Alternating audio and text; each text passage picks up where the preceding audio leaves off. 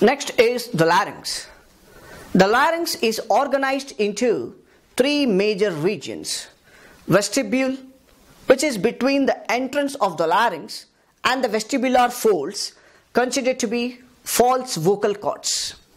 And the vestibular folds contain the vestibular ligaments, which are thickened inferior edges of the quadrangular membrane. And next are the ventricles.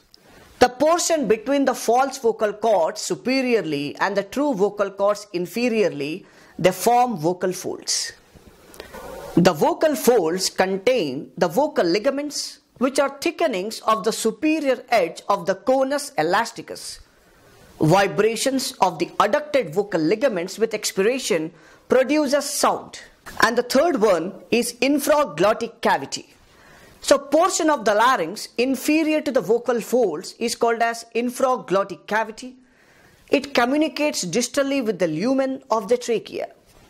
So the larynx is composed of a cartilaginous skeleton, that is the thyroid cartilage, composed of two laminae and the two pairs of cornua. And the next is laminae. The plates which form the majority of the thyroid cartilage called laminae, and the indentation in the midline is known as the superior thyroid notch, and the inferior pharyngeal constrictor, sternothyroid and thyrchyoid muscles all attached to the laminae.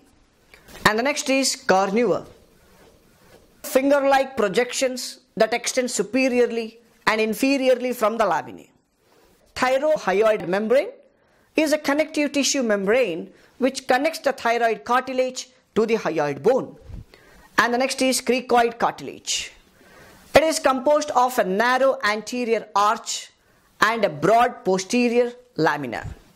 And what is the arch? This arch connects the thyroid cartilage superiorly via median cricothyroid ligament and to the first tracheal ring inferiorly via cricotracheal ligament. And the next is lamina. So it articulates superiorly with the arteroid cartilages and inferior cornua of the thyroid cartilage. And what is the clinical correlate?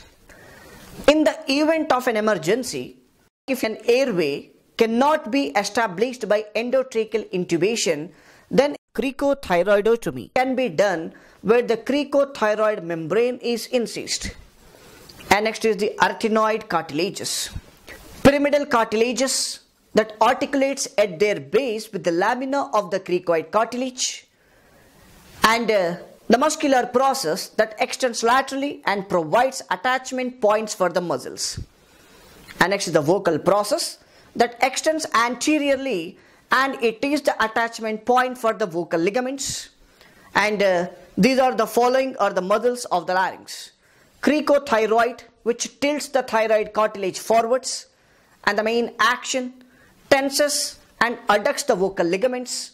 And next is the posterior cricoarytenoid, which laterally rotates the arytenoid cartilage, and the action is abducts the vocal ligaments. So note an important point over here, that these muscles are the only abductors of the vocal ligaments and are thus extremely important in maintaining an open airway. And the next one is the lateral cricoarytenoid, which medially rotates the arytenoid cartilage, and the main action, it adducts the vocal ligaments. And arytenoides, composed of transverse as well as oblique parts, and the action is adducts the vocal ligaments. And thyroarytenoides, from the thyroid laminae to the arytenoid cartilage, and the action is adducts the vocal ligaments. And the thyroepiglotticus, from the thyroid laminae to the lateral aspect of the epiglottis. And the main action, it holds epiglottis closed during swallowing to prevent the entrance of the food or liquid into the larynx during deglutition. And what are the nerves of larynx? One is the superior laryngeal nerve, which it divides into internal and external laryngeal nerves. The internal laryngeal nerve enters the thyrchyoid membrane with superior laryngeal artery and provides sensory innervation to the mucosa superior to the vocal folds. And next is the external laryngeal nerve, which travels with the superior thyroid artery and provides motor innervation to the cricothyroid muscles. And next are the recurrent laryngeal nerves. So one is right, another one is left. The right one loops under the subclavian artery and the left one loops under the arch of aorta. And both ascend posterior to the esophagus and enter the larynx at the level of cricothyroid articulation. And motor innervation of all muscles of the larynx except the cricothyroids are explained over here in the nerve section of the larynx and provide sensory innervation to the mucosa of the larynx inferior to the vocal folds.